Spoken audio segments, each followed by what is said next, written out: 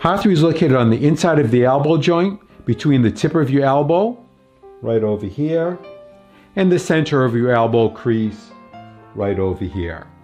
To locate Heart 3, put your finger on the tip of your elbow, then move towards your crease. You'll come over it and off a bone. Once you come off the bone, push in to find a point that is sensitive, sore, tender, or painful. That is Heart 3. Activate this point by rubbing the area quickly 5 times. Take a break for a count of 5 and repeat 4 more times. It might look like this.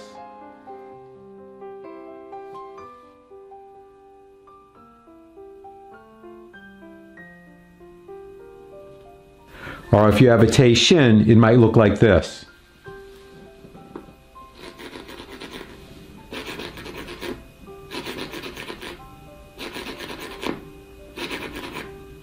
Now locate and activate Heart 3 on your right arm.